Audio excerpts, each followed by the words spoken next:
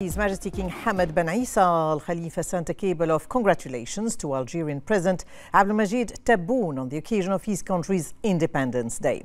His Majesty the King wished the President good health and happiness and the people of Algeria further progress and prosperity under the President's leadership. His Royal Highness the Crown Prince Prime Minister Prince Salman bin Hamad Al Khalifa sent a cable of congratulations to the Algerian President Abdelmajid Tebboune on his country's Independence Day. He sent a similar cable to Algeria's Prime Minister Nathir Al-Arbawi.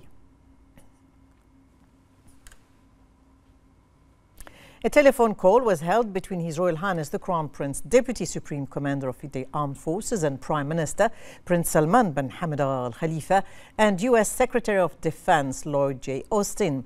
Both sides discussed the long-standing relations and collaboration between their countries and highlighted the importance of bolstering cooperation and coordination as per the Comprehensive Security Integration and Prosperity Agreement to benefit both countries. Issues of common interest, regional development, and the importance of supporting regional safety and stability were also discussed.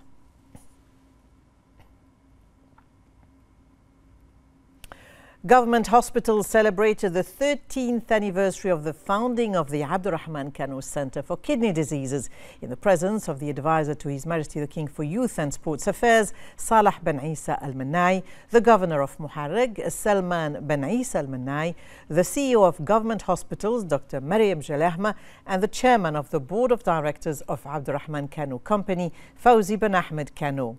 On this occasion, the Governor of Muharraq hailed the Abdurrahman Kano Center for Kidney Diseases, noting that the project contributes, along with the Salmania Medical Complex, the BDF Hospital, King Hamad University Hospital and primary health care centers, to providing the best health services for citizens and save time and efforts.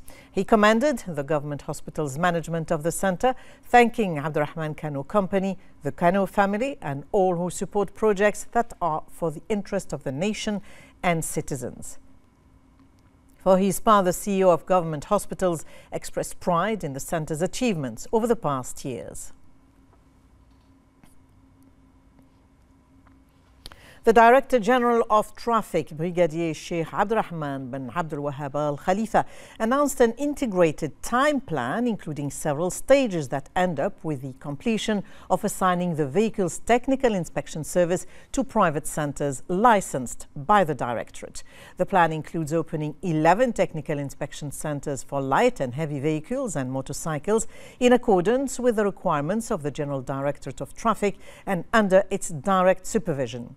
He explained that the Directorate's procedures included qualifying and training private sector employees to provide the technical inspection service according to a disciplined methodology and with high efficiency.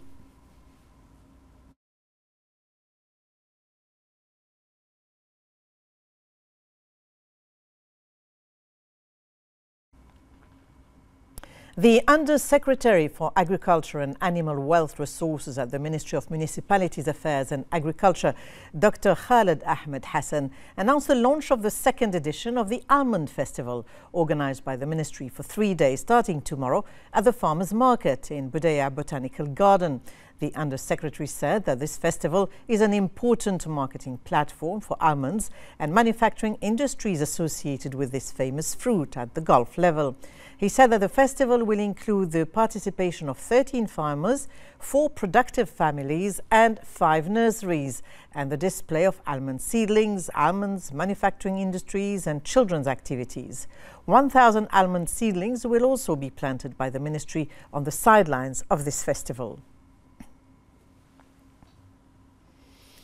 The Assistant Under-Secretary for Educational Services, Kifaya Al-Anzour, stated that the Ministry of Education has begun sending the secret numbers for electronic registration for scholarships to Bahrain High School graduates with an average GPA of 95% or higher who wish to apply for scholarships for the academic year 24-25.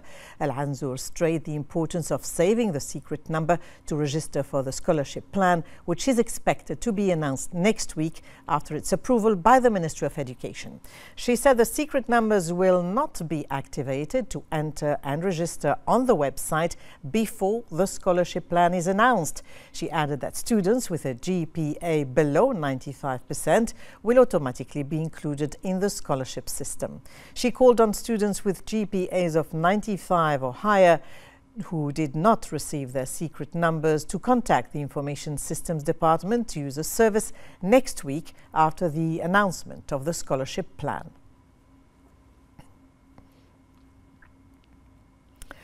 Government hospitals signed a cooperation agreement with Ideas Holding to launch an integrated electronic system for private medical clinics in government hospitals, which includes automating all internal operations as part of the digital transformation plan of services provided by government hospitals.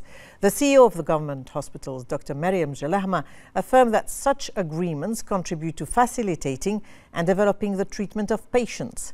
For his part, the CEO of Ideas Holding, Jalil Al-Sharaf, said that the medical platform includes most of the medical specialities and more than 30 supporting systems to meet all work needs in one interactive screen.